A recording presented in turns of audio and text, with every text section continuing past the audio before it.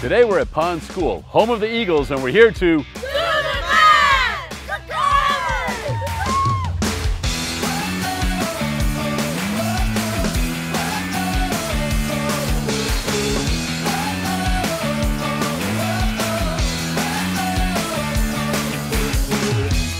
All right, once again today we're at Pond School. We've got some 7th and 8th grade students in here with us, and today we're going to be working on some patterns because you guys understand that math is just patterns, right? So if I go 1, 2, 3, 4, 5, what is that? Pattern. It's a pattern, right? I'm just counting by ones. If I go 2, 4, 6, 8, 10, what is that? Pattern. It's a pattern, and what is it? By two. Counting by twos, right? So what's another pattern? 3, 6, 9, 12. 3, 6, 9, 5, 10, 15, right? So there's countless patterns, right? So you guys are going to work on patterns today, all right? What I'd like you to do is, on the paper that you've got right now, think of an original pattern, okay? So right now you're going to do this individually, all right? So you're going to think of a pattern where somebody's going to look at it and go, that's not quite as simple as 2, 4, 6, 8, right? I don't want you to make it very simple. I want you to make it where they have to think a little bit, okay? If I did this, think about the pattern. 1, if you want to write it down, you can, all right? And it might be easier if you need to do that. 1, 3, 6, 10, 15, 21. What's my pattern? 1, 2, you're going up by 1 and then 2 and then 3 and then Right, you guys get it? So think about it again. 1, 3, 6, 10, right? You guys see the pattern? It's not as straightforward as somebody just looking at it and going, oh, it's counting by 2s or 3s or 4s or whatever. I'm changing it a little bit, okay? What I want you to do is come up with a pattern on your own that is unique and not very simple to look at like, oh, I got it. You guys understand what I want you to do? All right, so go ahead and make a pattern.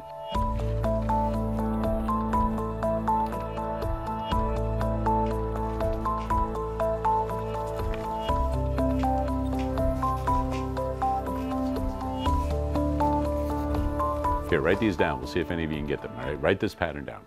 1, 4, 9, 16, 25, 36.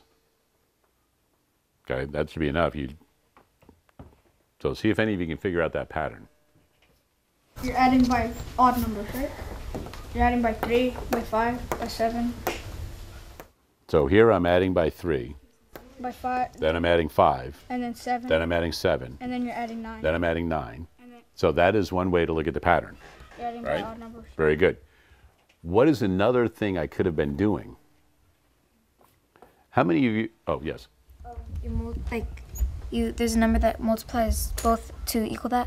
Like 1 times 1 is 1, 2 times 2 is 4, 3 times 3 is 9, 4 times 4 is 16, 5 times 5 is 20. when you take a number and you multiply it by itself, what is that called? The exponents. You're using exponents, right?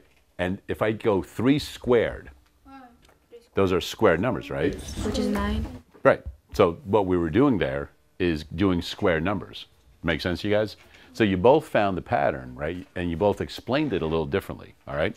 Have any of you come up with a pattern, a unique pattern on your own? What have you got? 3, 8, 6, 16, 18, 48.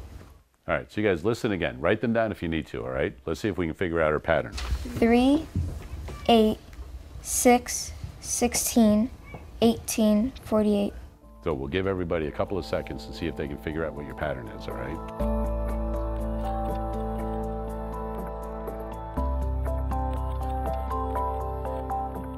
Let's find out what the pattern is. What was your pattern?